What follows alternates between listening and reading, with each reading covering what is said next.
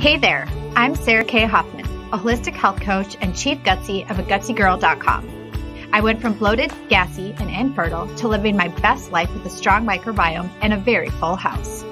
On this show, no topic is too stinky to discuss, and everything can be broken down into practical, digestible takeaways.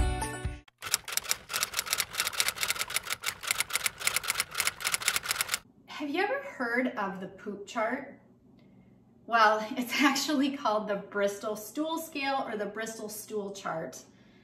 And today I want to do just a quick little reading from my 90-day gut healing journal. And this comes from page 6, and it's all about the Bristol Stool Chart information. Dr. Ken Heaton, MD, from the University of Bristol, created the Bristol Stool Chart in 1997 through a study where they measured the transit time of their food from the entrance to exit with radiopaque pellets and had them keep a diary of their stool using this scale. Upon completion of the trial, the Bristol Stool Chart was born as a universal way to track transit time. The chart can be used to help identify gastrointestinal distress or food sensitivities even. It is a diagnostic medical tool designed to classify the form of human feces into 7 categories.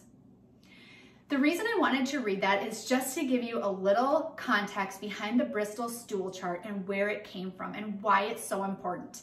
As you heard, it is and can be a medical diagnostic tool. And that's why I wanted to include it in my journal so that you had a way for accurately tracking your bowel movements every single day.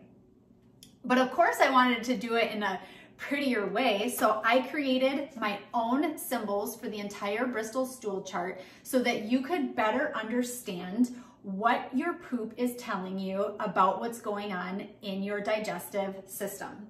So type 1 is for those of you who lean more towards constipation. This would be separate hard lumps, they're very, it's hard to push through you.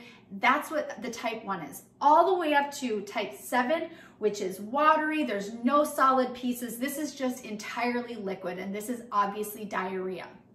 Now, where we want to be on the Bristol Stool Chart on a day-to-day basis is a type 3 to a type 4, which is very much so like a sausage with smooth cracks and almost looks like a big, long snake when you look inside of the toilet. I understand that this all sounds really disgusting. It sounds like stuff especially women shouldn't talk about, right? But I must and I have to and I continue to and I will always preach and teach about the Bristol Stool Scale because it can actually save your life.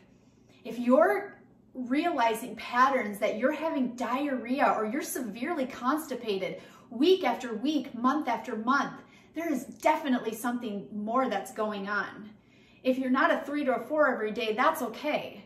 And even if you're a 1 or a 7 from time to time, that's okay. But when you start to see patterns of these extremes, day after day, month after month, and going on to year after year, you must take action.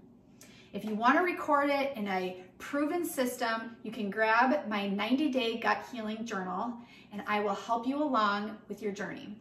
I hope this has been helpful. If you have any questions about the Bristol Stool Chart or about any of the types, please ask them in the questions below or see my post on AGUTSYGIRL.com all about the Bristol Stool Chart.